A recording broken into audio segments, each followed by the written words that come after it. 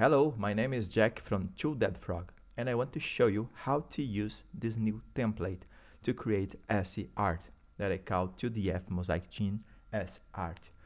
When you unzip the folder, the first thing that you see will be this folder right here, and then we have the tutorial that you are watching right now and a README file that will help you through the options that we have, but I will show you in this video every little step that we have. Right here inside the project folder we have two resolutions, so you have Full HD and 4K resolution, and inside every folder we have three different proportions. So the first one is square, this one is vertical, and this one is horizontal. Let me open this one to show you how to use the project. So here we are.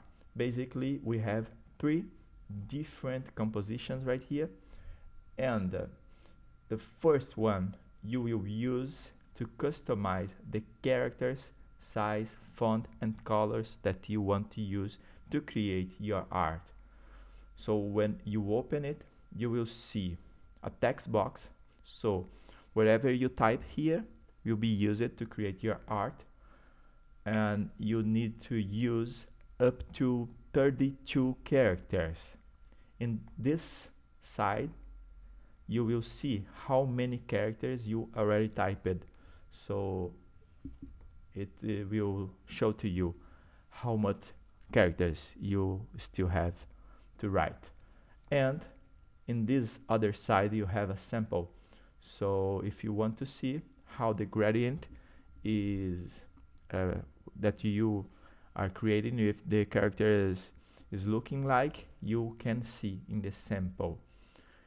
So whatever you type here will be used to create the images, so you can change the color of the characters, so it will impact the gradient that you have.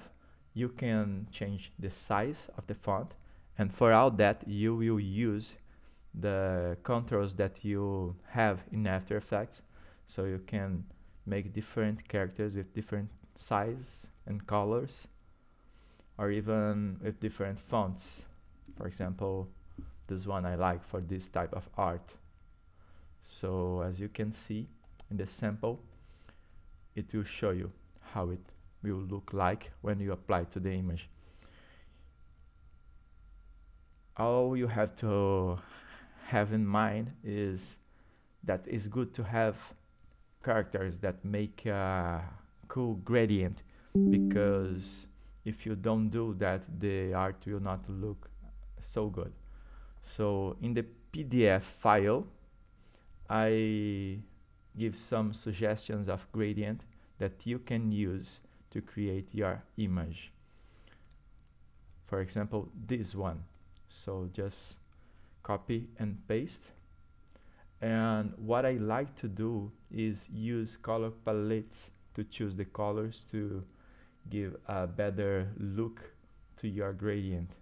So you can get some different colors palette in the Adobe website and use it to choose the colors to your character, like this. Let me show you.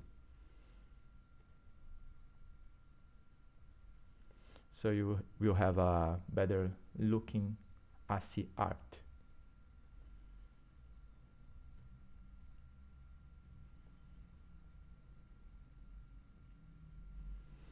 Okay, now the second composition is where you drop your art.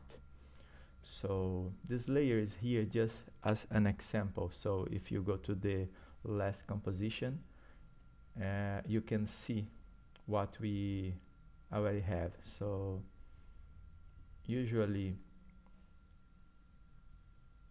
it takes some seconds to update when you customize something here.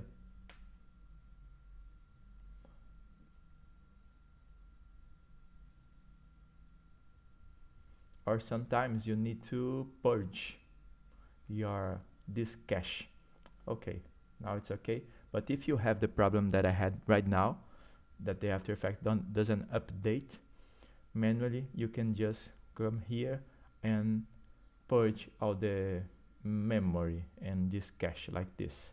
Okay, so now what we are seeing here is the gradient that I created here.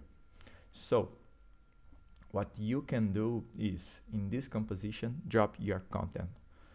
I will take an image right here, this little guy in loop. I will delete the logo file that was here just for an example.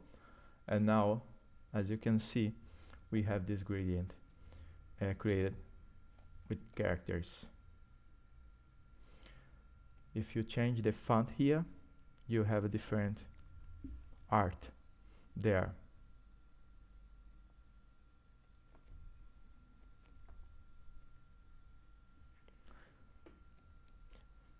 Something that is very interesting to do is, just wait a little to update, but when you change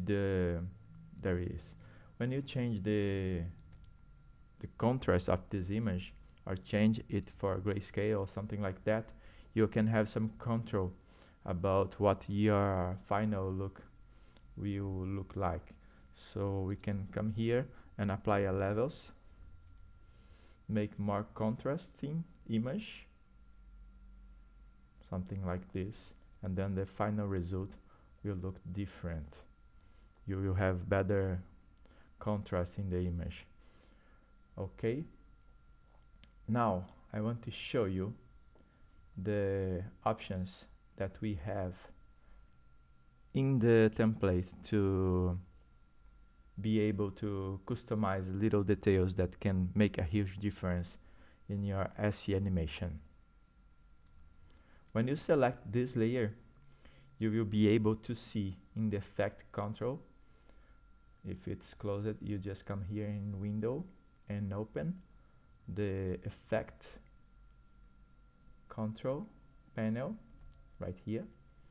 And now you have all the options that you have to customize the look of your ASCII animation as art. The first one is block size. So if you want to change the size of the blocks of the characters, just put another veil here, so it can give you a more detailed art. So you will be able to better understand the art, and it can take a while to generate little blocks, but it will give more definition to your image. Or you can make bigger blocks like this. So if your image is too detailed, you can have a very abstract result like this. Okay, smoothness is basically a blur effect applied to the source, but can give you a cool effect if you want something more smooth, something smoother. Okay, reverse S. You can come here and invert all the characters if you want a different gradient, a different degradé, but I made this option to make it easier. So if you want this little guy to be filling these areas, you just invert the ASCII code. Then it will invert the way that they use the dark colors and the lighter colors to interpret the image. So now everything that is black is filled with this character. When the reverse is not applied, it's filled with the empty space that I put it at the end of this sequence. So that's why we don't have any image in the background. For example, if I put a dot here, you will see that the background will be filled with the dot. Let me show you a not cached frame like this, okay? Another option that we have is color from source. This one is a very interesting one because sometimes you don't want to choose the color, you just want to get the colors from the source file, the original file that you used. So you select this option and now your code is based on the color of the source like this. Okay, now about background, you can choose the color.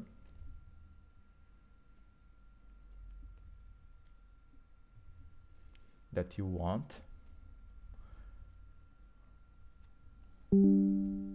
If you want to create some compositions, you can choose the opacity like this. So if you want alpha channel, it will be able to use. If you don't want the source to look like a mosaic, you can change. And if you don't want to see the source at all, you can just enable the alpha channel. Now all you have is the art. And we also have option to enable a grid that can be very interesting. So it comes with opacity 0 from the scratch, but you can change this value and the color and the size of the stroke. You can even control if you want the grid below or above the codes. Sometimes it can be very interesting. So that's what we have. There are a lot of different options to create with this template. It can be very fun to create some ASCII art, and it's very fast and easy. Of course, you can use the 4K versions to create large still image of ASCII art that can be very interesting as well. I hope you like this template. Feel free to contact me if you have any doubt. Thank you very much for watching. My name is Jack, and I appreciate very much for your attention. Bye bye.